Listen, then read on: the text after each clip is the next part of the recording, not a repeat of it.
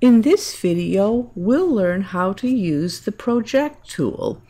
We'd like to project the holes on this sketch onto this block. So click on Sketch, Project, Project to Surface.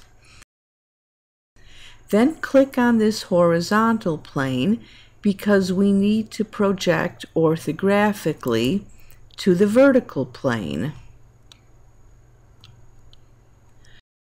I'm going to click the house icon to return to a 3D view.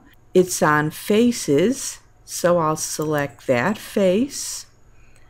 Then I'll click on Curves and select these holes. I missed that one, and that one, and that one. And as you can see, they projected. So I'll just click OK to finish.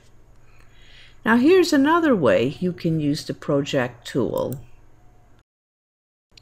Maybe I want to project the edges of the block forward to the sketch.